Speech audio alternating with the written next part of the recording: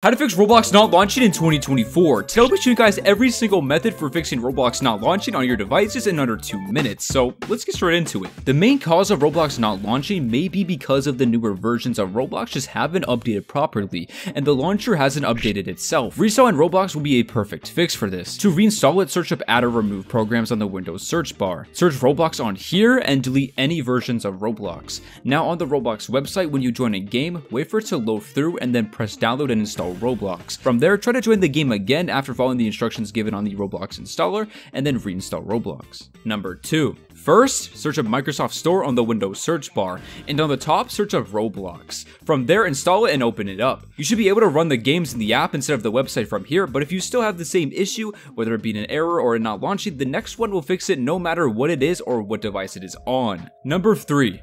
The last method is to use a website called easyfun.gg, a website that allows you to run Roblox on your web browser. From here, all issues are fixed since it isn't run off your own computer. Press the green play in browser option and sign in or play for 30 minutes. And from there, log in with your account or an alternative account, which we recommend. And if you're looking for more methods in the future, let us know, but until then, peace.